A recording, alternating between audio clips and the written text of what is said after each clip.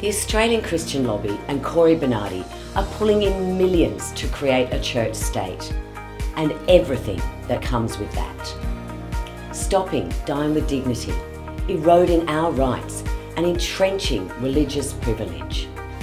Across the political spectrum, there are forces working to increase regulation, forces obsessed with political correctness, and they are moving us relentlessly towards a nanny state.